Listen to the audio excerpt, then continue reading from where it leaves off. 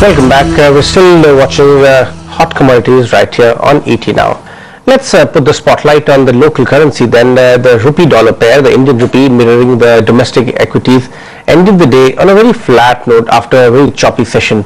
Month-end dollar demand from oil importers also continued to weigh on the currency that shut shop marginally higher at 61.85 to the dollar today. Vijay, of course, is with us, but Abhishek Goenka, founder and CEO of India Forex, also joins us on the show. Abhishek, good evening. Thanks a lot for joining us. Are you observing last week, 10 days, that the rupee seemed to be gravitating towards the 62 to the dollar mark? And what do you really see, in the near term? What's your outlook on this rupee dollar pair? Yeah, if you look at the rupee per se, what a trend you can see is that, every good news in the market is kind of priced in the current markets.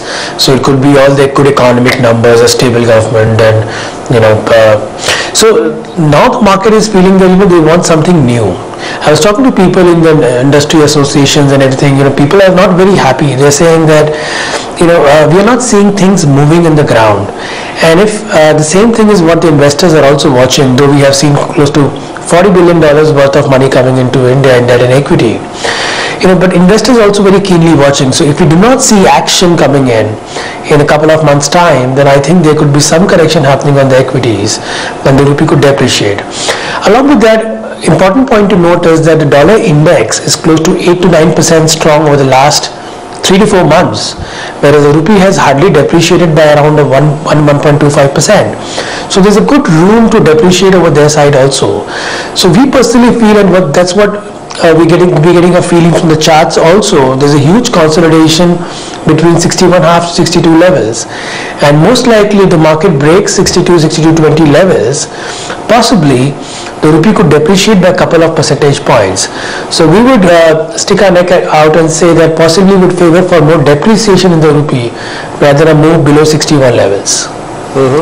Abhishek, I would like to talk to you about the factors also which are playing. You said that a lot of positives are already in the price. We are, almost going into December now. This is that time of the year when FII flows also, at least the portfolio flows, start slowing down because of the vacation season in Europe and US. Do you think that also absence of fresh flows also one of the reason that we may actually be trading slightly weakish over the next couple of weeks?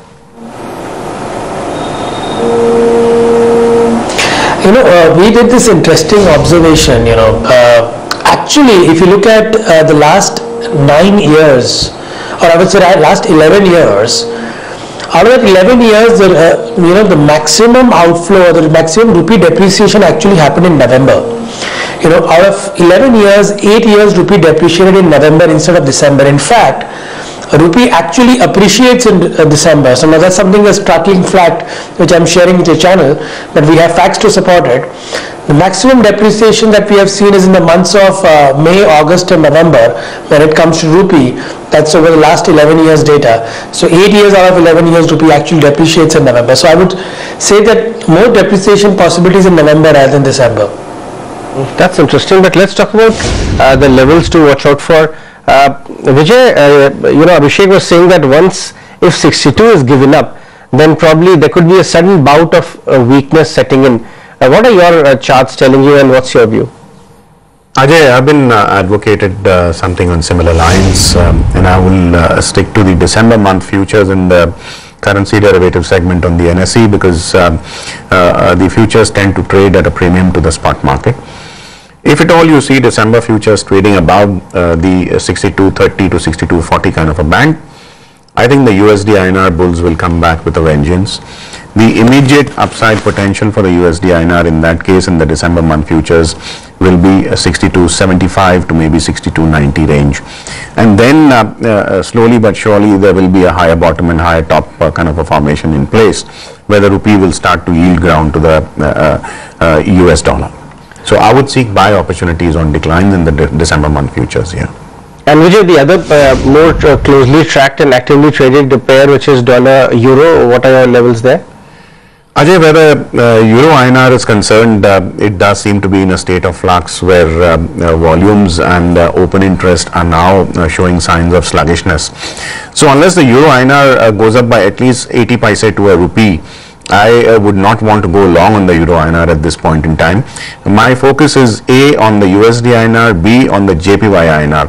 If I was to get December futures of JPY INR at close to 52, I would not really mind doing some bargain hunting there. Abhishek, comment on that one. JPY INR, since the premier, the Japanese premier, has announced a fresh bout of liquidity if needed in the Japanese economy, there has been some amount of volatility as far as the yen goes, which was strengthening quite a lot. What kind of trading opportunity do you see there?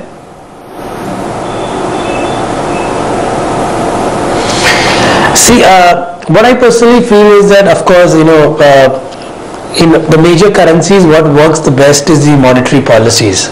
So if you talk about Euro, GBP or Yen or the US, it's very, very clear if they are having a printing policy for Euro and Japan, ultimately these currencies are typically going to weaken. Now we have already seen a lot of weakness happening in the Japanese yen, and it's famous for the weakness, famous for volatility. So I personally feel there is a possibility that we could see some corrections, since a lot of bad news has already been priced in the Japanese yen. So it could come back to close to around 114, 115 levels vis-a-vis the dollar. But then again, I think the move towards a 120 is much possible in the Japanese yen. All right, Abhishek, we'll let you go on that one. In fact, Vijay, we'll let you go as well, because we are completely running out of time on this edition of Hot Commodities. Thanks very much for watching. Hope you enjoyed the show.